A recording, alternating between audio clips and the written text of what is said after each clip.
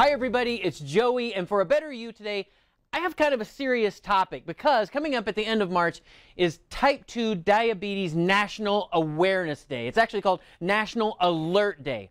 So if you go to the National Institutes of Health website and just search out diabetes prevention or diabetes awareness, you're going to get a treasure trove of information about how to check and see if you're at risk for type 2 diabetes, how to see if you have a family history, how to check your blood sugar, those kinds of things. And it's important because, believe it or not, 1 out of 4 Americans has type 2 diabetes and they don't even know that they have it.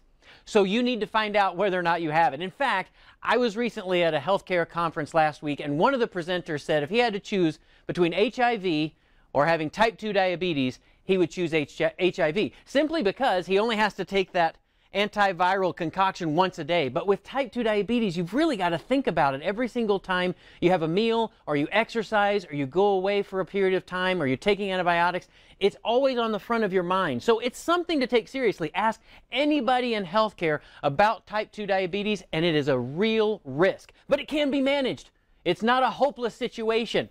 You need to go and find out, A, if you're at risk, and B, what to do if you are. So that will make a better you, a better me, and a better all of us. We'll see you next time.